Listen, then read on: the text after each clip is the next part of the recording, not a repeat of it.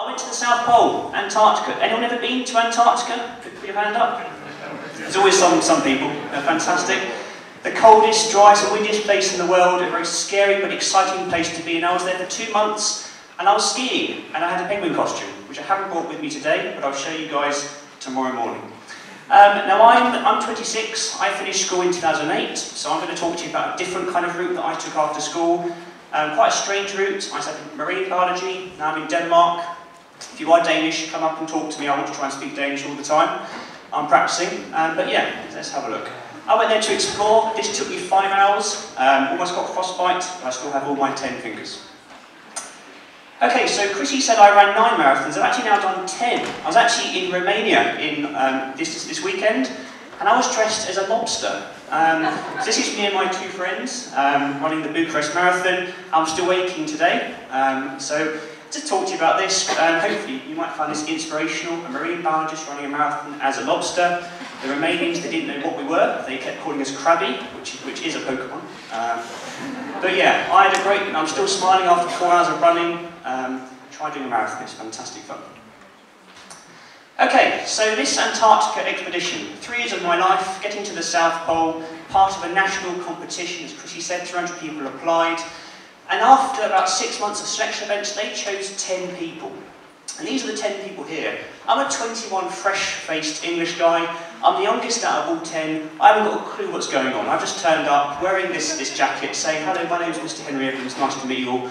I'm the only student there. Absolutely incredible experience. A whole year of selection events with the Royal Navy, basic officer training, put into a ship, the ship's drowning, how are you gonna panic? I panicked, okay. We then were sent to northern Norway, 2 weeks of skiing, a fantastic experience, and after that they chose 1 person, and that was myself, to ski to the South Pole.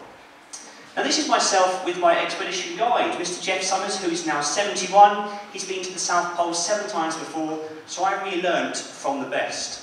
And we're here putting tyres in northern England, okay? So we spent about 10 hours, over about 2 to 3 weeks, putting these big tyres, trying to get ourselves stronger and practice for skiing to the South Pole. And at all times I'm trying to enjoy myself. Putting a tyre, it's quite boring, but you can still have fun, you can play games. At times I did also wear the penguin costume. Yeah, quite boring to be honest. So Antarctica, bottom of the world, coldest, driest place in the world. You do find penguins there. And I was at a place called Base Camp on the western side of Antarctica, one of the fastest warming areas on the planet, an incredible place, a moving glacier. And I was there for about 2 weeks. And this is the western side. And this is Base Camp. So this is an incredible place to be. Some of these peaks still haven't been climbed by humans before. So this is a fantastic photo, dressed as a penguin, pulling one of the most famous explorers in the world, who's reading the Daily Telegraph newspaper, one of our main sponsors, and pulling all 4 sledges. You have about 100 people, all American tourists, taking photos of us at this time. So it was about -20°C, only about 100 metres high, so quite cold conditions, but there was much colder to come. Okay, so we were called the International Scott Centenary Expedition, a very famous expedition over 100 years ago by Robin Falcon Scott. We're part of the centenary, so 2 people skiing 120 miles, 225 kilometres, and that took us 14 days. Skiing for about 10 miles a day, absolutely incredible experience. We were at about -35°C, 9,000 feet high, and 24-hour sunlight. Those 3 things make for really tough conditions.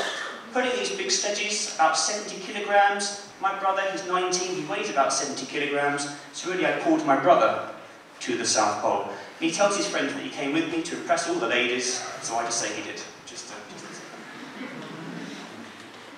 Okay, now this is the photo to the start of the expedition. We've just been dropped off by this pilot who was Russian, and he spoke no English, so that was quite fun. And you've got my skis with messages from my family. Dear Henry, have a fantastic time, love mummy. So I spent 2 weeks staring at these messages. We have our fuel here, our 4 sledges, the food, the fuel, the tent, the equipment to keep you going, which I'll bring into school tomorrow morning.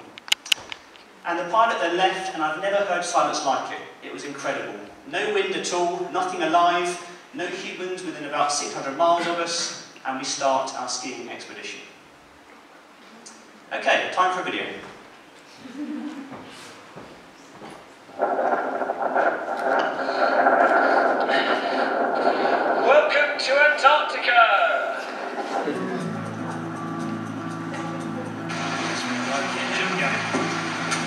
for training now.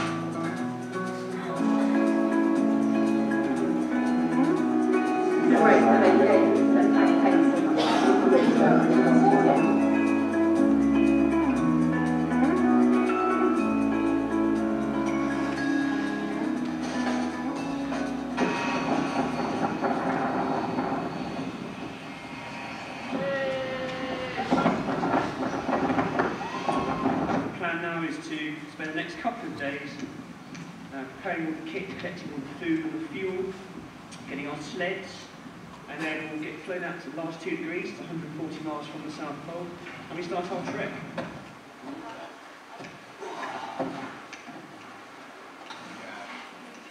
So we're ready to go? I certainly am ready, always ready.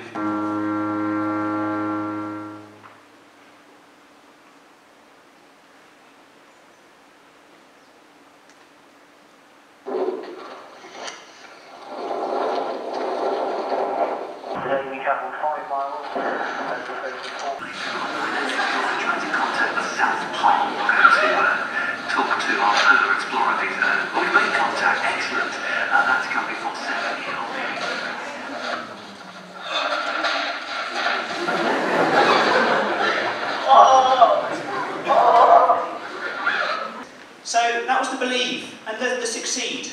Get to the South Pole, a very emotional moment, 3 years of my life, and at the bottom of the world.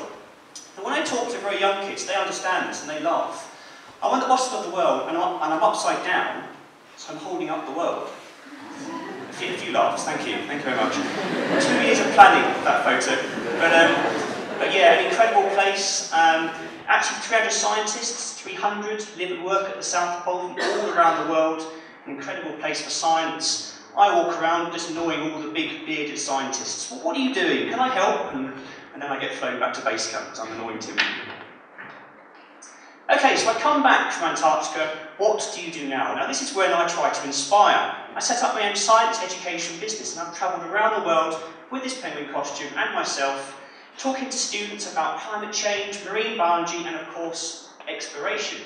So far I've been to over 30 countries, over 7 continents, over 250 international schools talking about these fantastic subjects. I'm now once again a student studying climate change science in the University of Copenhagen in Denmark. Climate change, such an important topic, which we'll talk about more tomorrow, guys, okay? Crucial we understand and we research, and what can we do to reduce the effects across the planet. So just four very quick photos of magnificent ocean working around the world. Top left, 500 very excited 10-year-old students in London. Top right, we're in Boston, the east coast of the US. Bottom right, we're in Tanzania, Dar es Salaam. This Catholic school, I come in and talk about science. And they absolutely love it. They love the penguin. They've never seen a penguin before. They don't know what a penguin is. When I'm walking around, there's a penguin. It's absolutely hilarious. In Hainan, in China, in Shanghai, China, climate change, an important topic. So, just 4 quick questions that I get asked by students that always make me laugh. Why don't you just fly to the South Pole? Why did you bother skiing, Henry? Why don't you just fly? So I say to the students, well, would that be interesting if I just say that I flew to the South Pole? I don't think that would be very interesting at all. Did you see Father Christmas? I get asked that all the time, and I always say yes, always.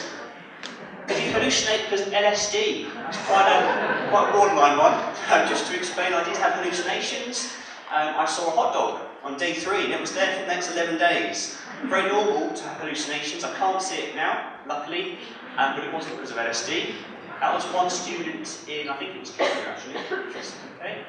And how did you go to the toilet? Someone asked me that tomorrow. Okay.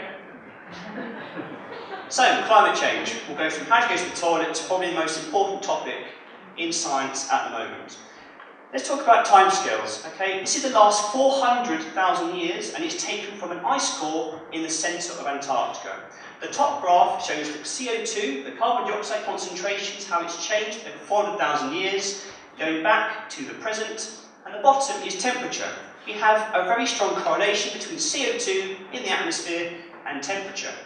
At these stages here, we are in an ice age, here we are in an interglacial, but 100,000 year timescales. Okay? So once again, at the moment, we're in an interglacial, nice and warm, perfect conditions for humans to be evolving and surviving. This is natural climate change. And this is what I call anthropogenic climate change. Now, if we have any climate change denialists in the audience, please come and talk to me later. I love having a chat, I love talking about this subject. It's about education.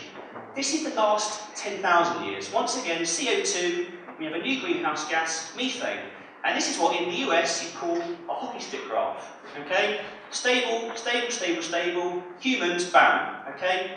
We are now at the highest levels for about the last 15 million years for CO2.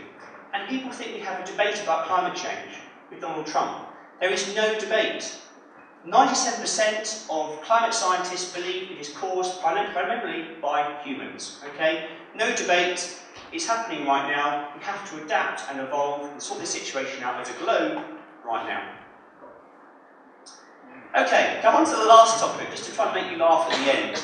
I did a 3-year marine biology degree at Plymouth University, Southwest England, and this is one of the most fascinating deep-sea creatures I've ever seen in my life.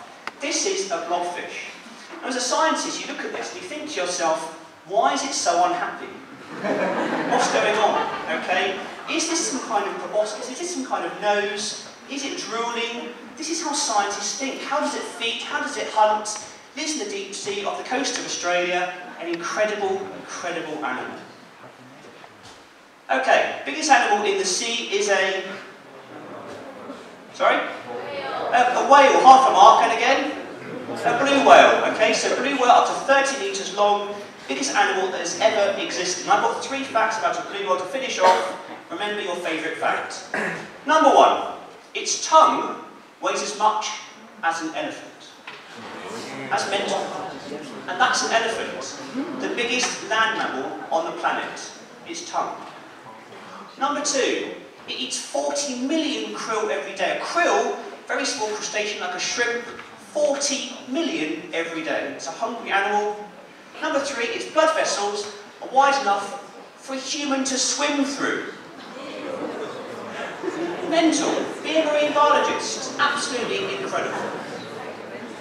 Okay, my business, Magnificent Ocean. We work with students across the world.